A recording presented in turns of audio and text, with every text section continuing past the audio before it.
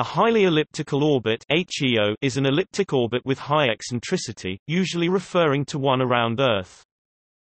Examples of inclined HEO orbits include Molniya orbits, named after the Molniya Soviet communication satellites which used them, and tundra orbits.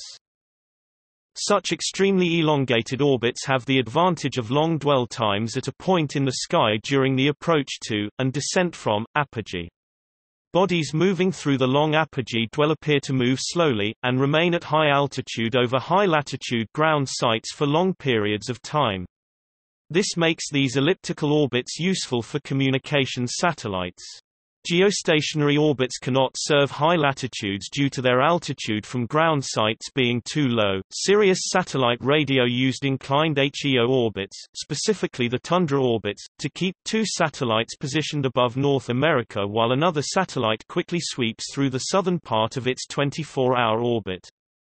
The longitude above which the satellites dwell at apogee in the small loop remains relatively constant as Earth rotates. The three separate orbits are spaced equally around the Earth, but share a common ground track.